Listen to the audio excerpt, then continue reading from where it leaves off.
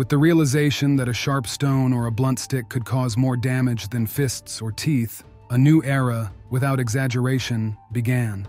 By the time our own species had taken shape, there were already sharp wooden stakes and fully crafted spears with stone tips. Likely, people also realized that bodies covered in tough hides suffered less from blows. With the mastery of basic, primitive metallurgy, a wide variety of melee weapons appeared. In most regions, copper, bronze, and later steel-hardened iron remained scarce resources for a long time, making it unfeasible to use these valuable metals to create armor, which required large amounts. Though, as with any rule, there were exceptions, with some tribes boasting wealthy aristocracies that were not shy about investing in themselves and protective gear. Antiquity also saw the rise of large militarized states and the first professional armies. But the peak of personal defense evolution was reached with full steel breastplates and, ultimately, full armor, which became popular in the late 14th and early 15th centuries. It's essential to understand that this wasn't just some abstract evolution in smithing. The main reason was that warfare in the Middle Ages was a domain of the feudal elite. This elite would sometimes call on the lower classes, archers, infantry, but battles without knights were almost unimaginable. The feudal lords were landowners with peasants working their lands, making up around 90% of the population. Naturally, some of the peasant output went to the landowners. Decent fortunes allowed them to spare no expense on weapons and armor. Meanwhile, monarchs who needed a counterbalance to some powerful nobles granted cities freedoms, boosting the craft industry. This led to a synergy between wealthy knights and craftsmen eager to earn more, giving rise to magnificent armor. It's fair to say that the late 14th and 15th centuries saw armor development outpacing weaponry. Full-plate armor offered good protection against swords, arrows, and there's no convincing evidence that crossbow bolts could pierce it. Plate armor could even withstand shots from the early firearms of the 15th century, often used to test the final product. For the record, firearms that could pierce armor did exist, but were heavy, awkward, and unwieldy. While plate armor didn't make a knight invulnerable, it did greatly increase survival chances in battle. And remember, each piece of armor was custom-made. One breastplate might be like a Japanese-made car, while another could be far less reliable. But after peaking in the 16th century, plate armor quickly took a back seat. And here, I often hear what I believe are mistaken assumptions, like muskets making armor obsolete. Equipping a knight was expensive and impractical, and so on. First, it's important to know that any protection on the battlefield isn't useless. Bullets and shrapnel have different piercing power at various ranges.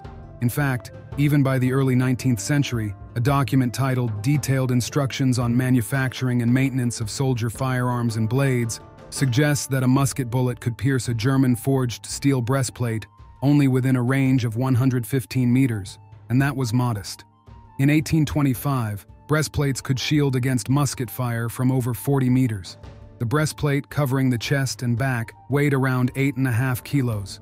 A chest plate with hard steel combined with softer metals couldn't be pierced at 19 meters. There's also a record of tests on breastplates made at Zlatust Armory in 1881. A breastplate weighing under 4 kilos withstood bullets from a Burden rifle at 85 meters.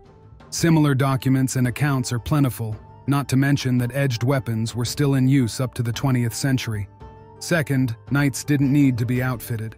As landowners, they usually bought all their own military gear. So when the elite stopped buying armor and opted for fine clothes and luxury items instead, the economy didn't fundamentally change. By the turn of the 16th and 17th centuries in Europe, transformations occurred. Royal power grew, leading to the age of absolute monarchy. Nobles became courtiers, essentially officials. Removed from their castles and battles across Europe, now living in cities, they engaged in endless duels. As firearms allowed soldiers of all sizes to be effective, monarchs arrived at a logical solution. The 17th century saw the advent of military service, where peasants could be conscripted for 10 or so years of service, often with only symbolic pay. With our species' tendency for in-group loyalty, a rousing speech could spark patriotism. In the end, by only providing weapons without protective gear or decent pay, monarchs got vast armies. The average weight of a steel cuirass was 5 to 6 kilograms, and saying it made a knight clumsy is incorrect. For example, a modern soldier's 6B45 vest weighs more, though linear tactics required little agility. Now there is one thing worth noting. A soldier from the Napoleonic era, despite lacking any protective gear, carried up to 45 kilograms, which is more than the weight of a full set of medieval knight's armor. Part of this load was supplies, water, and clothes. It's evident that while cuirasses weren't a firearm cure-all, they could reduce casualties significantly. But in modern times, cuirasses were elite armor for cuirassiers and officers. These pieces of armor, contrary to what some might think, didn't disappear at the end of the Middle Ages. As mentioned earlier, they remained quite effective, not just against cold weapons, but also against bullets and shrapnel. When conscription replaced mercenaries in the 17th century, cuirasses faded from mass infantry use. Increasing survival wasn't a priority for authorities. Sadly, human life was undervalued. During the Napoleonic Wars, the Russian Empire and France's armies were about 1.5% of their populations. Most funds went to arms, ammo, and food, with recruits easily found in villages, and that's why there wasn't really a need for protective gear. In fact, the same situation continued into the 20th century. While you can find plenty of material about police armor and various prototypes from both world wars that offered some level of protection, there just weren't any standard military protective gear. It wasn't until the 50s that serious efforts were made to develop anything beyond helmets. The result was the creation of the American M1951 vest and the Soviet 6B1. These were lightweight protective gear made from nylon, reinforced with aluminum plates. I think it's safe to say that this equipment didn't quite measure up to a solid steel breastplate. In fact, pretty much any bullet could pierce through these vests. However, their main purpose was to protect against smaller shrapnel, which was responsible for the deaths of up to 70% of soldiers. But they really didn't become widespread or standard issue for the troops. The 6B1, for instance, was produced in only a few thousand copies. Oddly enough, the age of standard issue body armor for troops began only recently, in the 1980s. Moreover, both American and Soviet bulletproof vests from the 1980s essentially remained in service until the early 21st century. They were made with Kevlar, a synthetic fiber originally developed for tires in the 1960s. While easily cut, Kevlar can absorb energy from bullets and shrapnel if traveling below 500 meters per second, and when dry, moisture significantly reduces protective properties.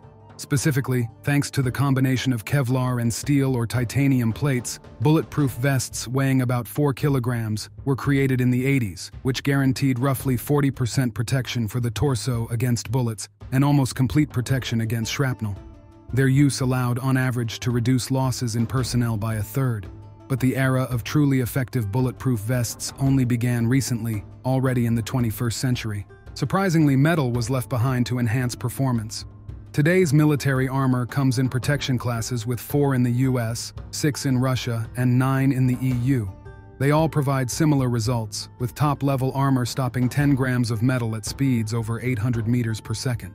The 5th grade 6B45 of Russia's Ratnik equipment fully protects against AK-47, M16, and SVD sniper bullets from as close as 10 meters. Advanced modern armor stops sniper and armor-piercing rounds. However, sacrifices were needed to achieve this.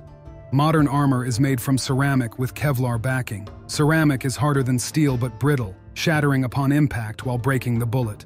Kevlar catches the fragments. A major downside is that modern ceramic armor degrades quickly, making it almost disposable.